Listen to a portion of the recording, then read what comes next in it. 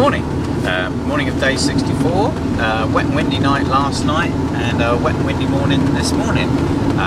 Here's the driver.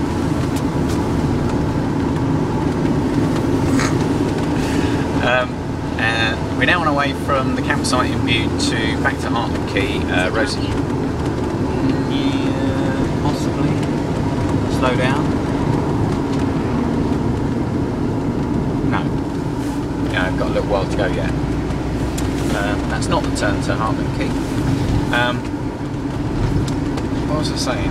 Oh yeah, anyway, on our way back to Hartland Quay, Rosie dropping out, and then I'll walk back to Bude, and Rosie will pick up Jessie this afternoon, who's getting the X9 bus from Exeter to Bude in order to meet me for some help with her dissertation.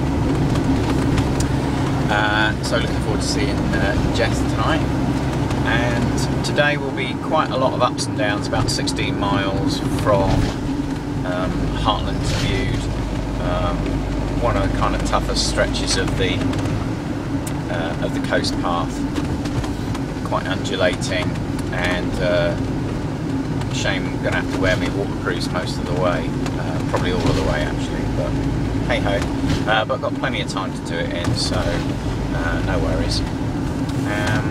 And this will be the last night in the van today, because Rosie goes back to work, and then the next time I see her will be at Land's End.